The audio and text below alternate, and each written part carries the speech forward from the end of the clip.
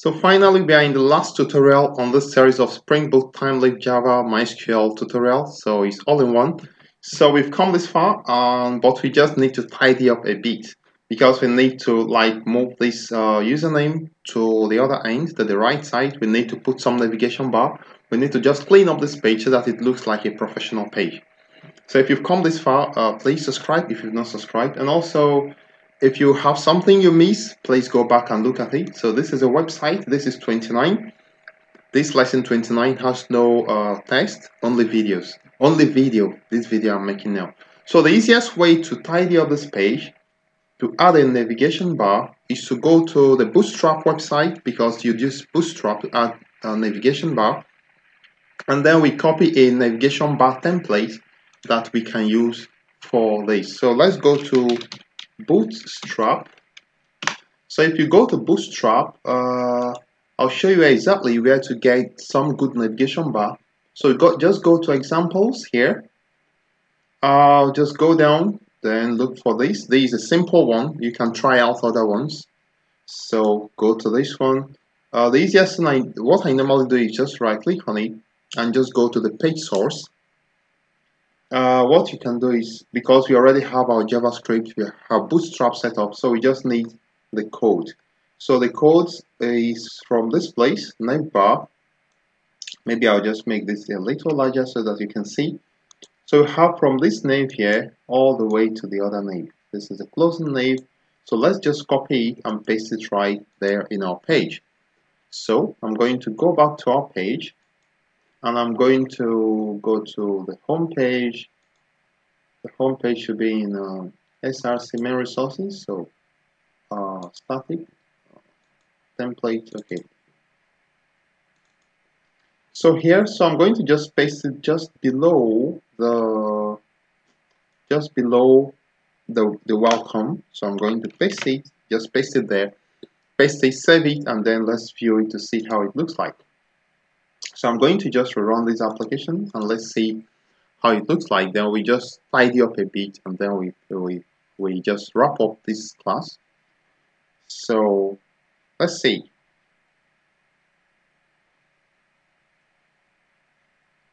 All right, so I think I need to just click here and just say restart. Okay, so somehow I need to go from here. So run as Spring Boot app. Okay, great. So again, I'll use this opportunity to thank you for coming this far. By now, you should have learned a number of things: Spring Boot, JavaScript, a little bit of MySQL, jQuery, and a few other things. So let's go back to look at our page to see how it looks like. So go to student list and just refresh this page, and we can see that we have a navigation bar right now, but some things are not right. So let's just go and correct them.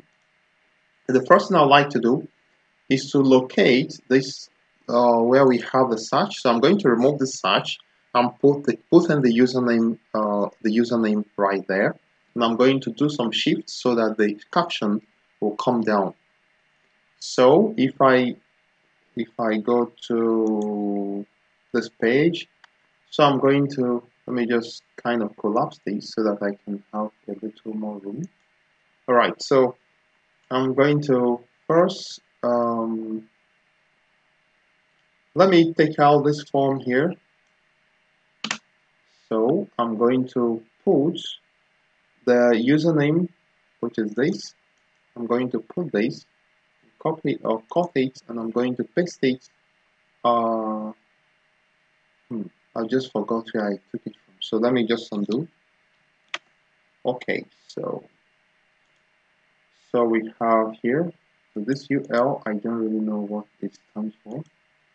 So maybe I'll just put everything inside this form. Okay, so I put it inside the form. Permit me to use li. So basically, I'm going to check if I can reuse. Well, I can just delete it right now. Okay, so I want to use li nave item. Maybe I can use li nave item. So I'm going to copy this linif item and apply it to this place. Control-V.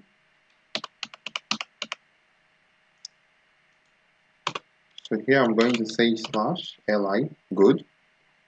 Okay, so I can actually take out this form tag from here because it's not necessary. All right, so let's see.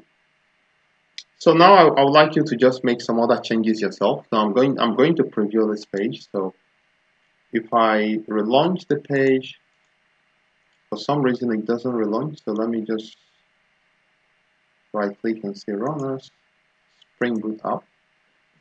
So let's see what happens. Okay, so there's one thing I would like to show you finally before I go. So let's go to the page. So I'm going to refresh this page. So you can see the welcome displays at this point. So, but something is hidden at this point. So let's go back and make some changes. So, all right. So,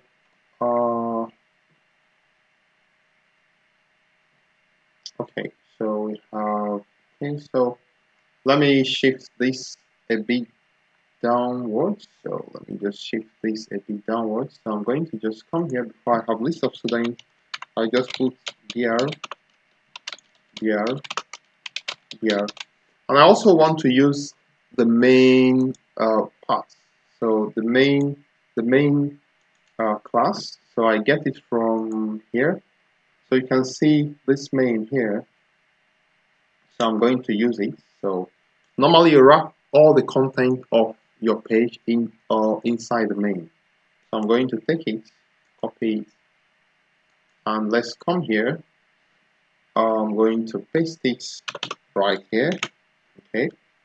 So inside this main, I'm just going to take every other thing I have and put inside the main. Let's cut this. I'm going to put it inside the main. So let me just put it in here.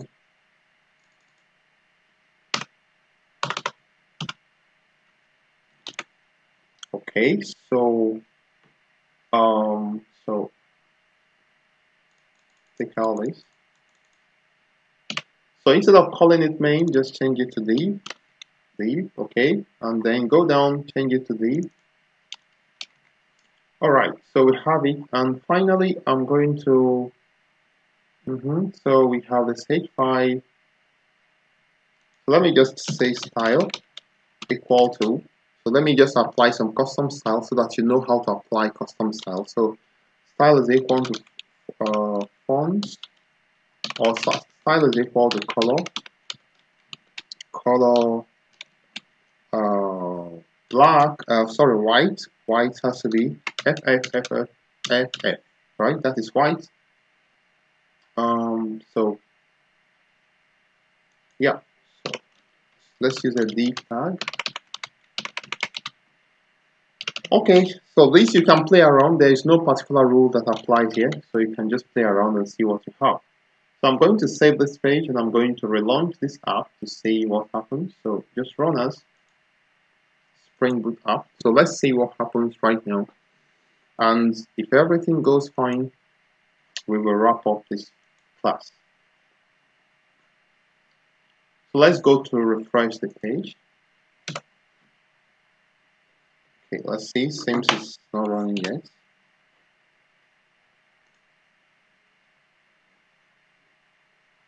Okay, so I need to shut down and I need to relaunch. So right click, run as Spring Boot app.